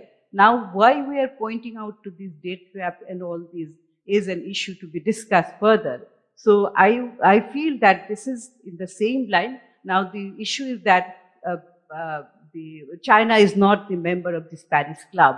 So if it is a member, then it would be better that they can also follow these rules, Paris principles on aid effectiveness. That would be useful for both China and also the recipient countries. So I would end. There have been many questions. I think I'm not qualified for those. Parvez, you have the floor. First of all, I just, without any, what would I say? I'll just cut to the chase. There are several issues over here that's been raised. One thing that we would like to address, and that's been also raised by ambassadors over there, it's not about how low the interest rate is, remember, because it's also about the volume of loan that you take. Because once a country thinks that China is the lender of last resort, often host countries themselves feel emboldened to take on bigger and larger projects with greater risks.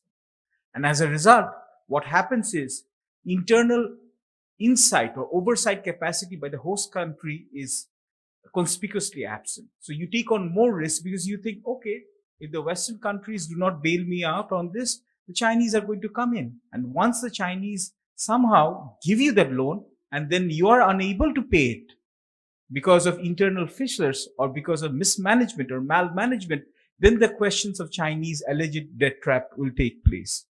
And whether we say that debt trap exists or not, the actual fact is we don't have enough data.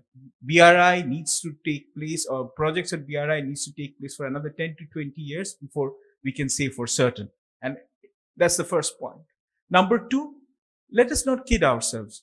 Every country wants to propagate its self-interest. That is an essential fact. And what is trade if you cannot translate into power? Same thing for United States of America, same thing for United Kingdom, same thing for Russia. Now, of course, China. China is as benevolent as the United States of America. I do not understand this. Oh, China is different. Why does China have to cringe over here? They want to extend the power and influence. Why this hand-wringing? Nobody's over here to, oh, we are the benefactors of the world. Nobody's a benefactor. Even our own governments are not benefactors. They are all motivated by own personal interests. That is and how we deal with BRI is what are just like you're getting a credit card. Do you have the ability to pay in the future? Do you have alternative assets? Are you asking for the right kind of loan? Please, it's not about the Chinese or the West. The Chinese are quite smart. They have retrenched, they have rescaled. They're now investing in the digital Silk Route as opposed to physical infrastructure where they know corruption is a big problem. Third issue, I hear a lot of issue, is the Chinese way of authoritarianism or Western democracy. This is a futile debate. It's an infantile debate. There is no perfect democracy. People who support Trump think that their elections have been, their victory has been stolen. In China, there's broad elements of freedom in limited sense. Each country comes up with its own equilibrium. You cannot have this imposed from outside. It is an organic process. Whenever we see, and unfortunately we have had past experiences of this where it's been forced from within and without, it has disastrous results. Again, so the Chinese, the American model is not the one thing to do. Do we have stakeholder participation? Do we have broad-based consensus? And last but not the least, one question that was again posed by Aisha and Dr. Forrest Cookson, who isn't here, very interesting question. As we engage more with BRI, what are the potential repercussions? And as Dr. Forrest Cookson has quite astutely pointed out, that are we using our export earnings from America to pay off Chinese debts? And what if they are stalled as repercussion or as retaliation for us moving closer into the BRI orbit? Now, that question remains to be seen because we, as many other countries, are engaged, as has been pointed out, even within G7 countries, Italy has signed on to BRI. But mind you, it's just an MOU. There has not been substantial projects that have been followed through, understandably so. Now, there's also this question of weaponization of human rights. We have seen Magnitsky Act being used. Now, but also, we must also realize there's no smoke without fire. So we have to manage our internal resources, our internal stakeholders wisely so that, again, no country gets the scope to interfere. So with these limited issues, I will hand back the floor. Thank you. Parvez, thank you very much for your last comments. The discussion has been very rich, and it is not possible for either me or Zafar to summarize anything, except the fact that it is a mega project, a grand strategy that is evolving, and we will have to wait and see how it progresses.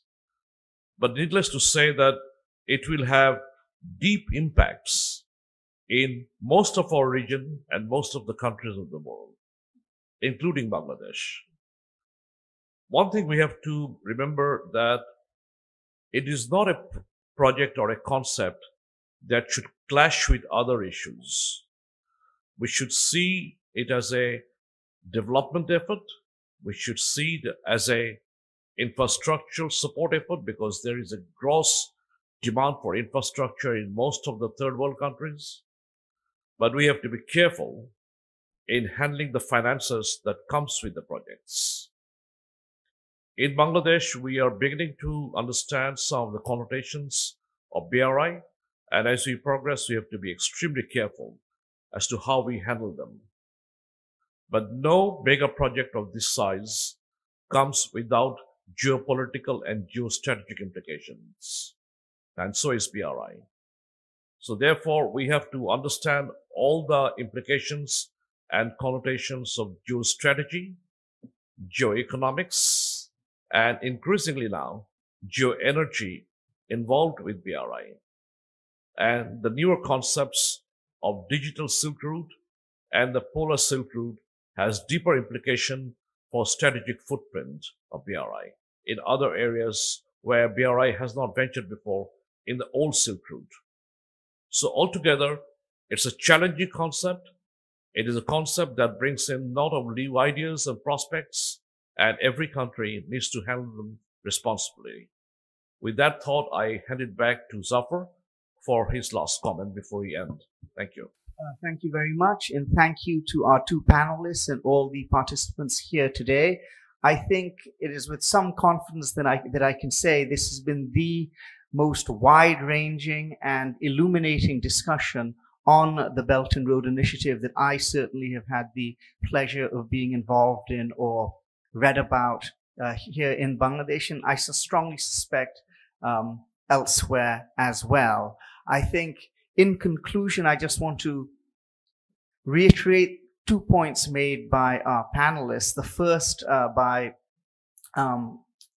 Professor Parvez, where he points out that all countries act in their self-interest. No one is operating